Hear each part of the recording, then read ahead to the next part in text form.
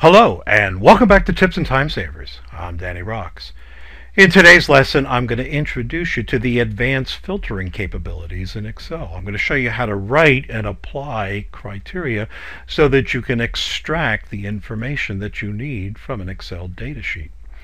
Now, many Excel users are already familiar. They're already using Excel's AutoFilters. So if you come across an Excel worksheet that has these drop-down arrows next to the field labels, then you have the AutoFilter in place. In addition to the AutoFilter, you can create custom filters. You can use the advanced filter. What you first want to do, a best practice, is to insert several blank rows above your data set. Next, what you want to do is copy over the labels that you have for your data set. And the easiest way to do that is to use the formula equals the cell that contains the label for that column in the data set. This way, if I change the spelling, my label for the criteria will reflect the label for the data set. Next, we're going to use blank rows underneath that to establish the criteria. So if I want to apply a criteria which will select in the customer field all of those records where the value is Alpha Beta Corporation or where all the values are ABC Conglomerate, I will do it this way. Select one cell in your data set. In Excel 2007, go to the Data tab of the ribbon. In the Sort and Filter group, choose Advanced. What you see over here is an Advanced Filter dialog box. Now notice that in addition to filtering the list in place, we can extract it. We can copy it to another location. I'm going to do this a little later on in the lesson. So our list range is the data list, and the data list is defined as including the labels for the data. Now let's understand the criteria range over here. Let's cross this out here. What we want to select for the criteria is the labels for the criteria as well as the rows that contain the values that we're, or the formulas that we're using for our criteria. So in this case, from A1 through I3. We're going to filter this list in place, click OK, and there you go. We have records that are either part of the Alpha Beta Corporation or they're part of the ABC Conglomerate. Now we could get the same result using AutoFilters. In this case, using the drop-down next to the customer field, we'll deselect all of the records and we'll choose Alpha Beta and we'll choose the ABC. So when we make these selections, we're saying either the record belongs to ABC or it belongs to Alpha Beta. So now I have the same result. Now let me show you the difference between an OR criteria, and when we use OR criteria we put the values on separate rows. In this case I'm going to use the AND filter. In this case what I want to do is, and I'm going to copy unpaid and place that in status. On the same row as the Alpha Beta Corporation, I'm putting that the status is unpaid. So now instead of OR filters, I'm using an AND filter to say, give me the records where both conditions are met. In the customer field, the value is equal to Alpha Beta Corporation. In the status field, the value is equal to unpaid. Select a single cell, Data tab on the ribbon, Advanced. The filter remains in place.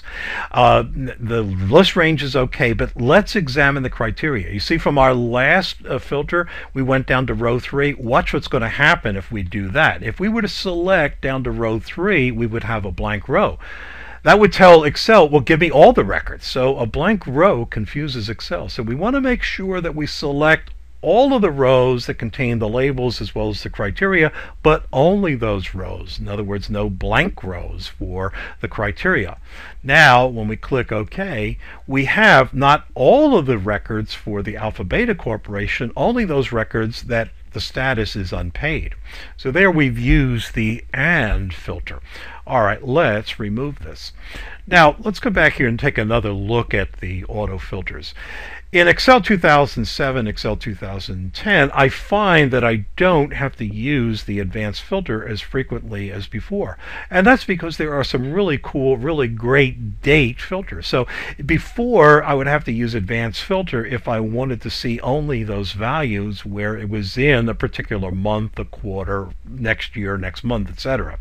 Those are already built in starting in Excel 2007.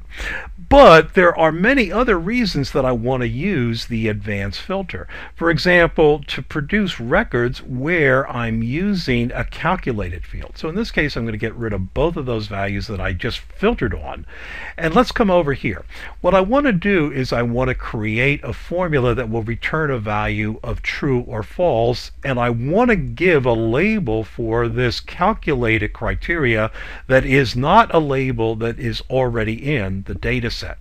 What I want to see are the records that were paid late. In other words, they were paid, so they're not blank, they're not marked as unpaid.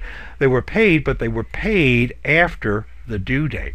So let's take a look at this formula over here. I'm using a logical formula which will return either true or false. So the if function, the logical test is using the is blank function. So is blank G9. G9 over here is the first cell in the date paid field. So I want to come in and say, if it's blank, return the value true. If not, return false.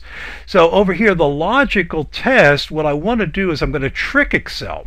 Yes, I want to go through and find those blanks, meaning that they're unpaid, but I'm going to trick it and say use the false when you find a record that's true. Just return the value false, because what I really want to see are those records where the date paid was later or greater than the date that they were due. All right, let's show you how this works. So again, single cell selected, data tab on the ribbon, sort and filter, advanced. We're going to filter in place. The range is correct, but we want to change the criteria.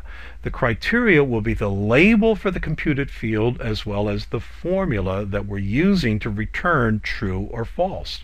So filter in place, apply the criteria, click OK, and now you see that this invoice was paid. It was paid on October 3rd, which is later than its due date.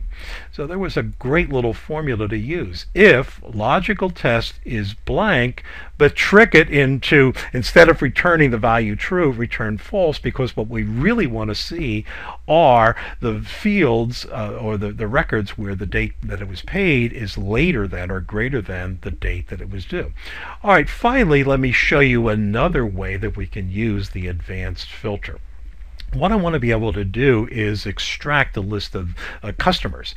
So let's return using the auto filter. So come back and put the auto filter back on, and when I click in the customer field, here's a list of my customers. Well, I'd like to have that. So you can't do that with the auto filter. What we want to do is use the advanced filter. So here's how we do it. First off, I have named a field over here called customer. So let's come into the name box. And over here, notice that when I named customer, I included the label. That's going to be an important element over here. So now let's come over here and choose the advanced filter. What I want to do is I want to select unique records only, and I want to copy them to another location. The list range, in this case, I don't want the entire data set. Remember, I named a range, so I'll use the F3 keyboard shortcut and select customer. Now I don't have to apply any criteria. That's the list over here is going to be from the customer name. Unique records only will be my criteria. When I want to copy it to another record, well, I would really like to have it come over here onto a blank worksheet. So now I'll select the cell over here, click OK, and you see that it's going to tell me that I can only copy it to the active sheet. So I'll select the cell over here and say copy it to that location. So once again, I'll come back, advanced, unique records only. The list range will not be the entire data set. It's going to be customer, and I don't need criteria, but where I want to copy it to, copy to another location, will be beginning over here. Click OK, and there you go.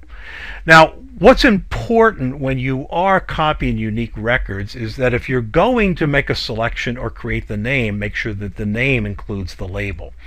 Now, there is a way actually to get that customer list on a separate worksheet, and let me show you how to do it. This time I'm going to begin on a blank worksheet, and now I go up to Data, Advanced, and I want to copy to another location the unique records that belong to the customer field. So from my name list, customer, no criteria is necessary. And where I want to copy it to is on sheet 2, in this case, at cell A1. So the gotcha step there is if you want to have it copied to a separate sheet, begin your filtering on a blank worksheet. Then retrace, advanced, and follow through your other steps as I showed you. So there you've seen how to take advantage of the advanced filtering capabilities in Excel. And I'll look for you in the next lesson.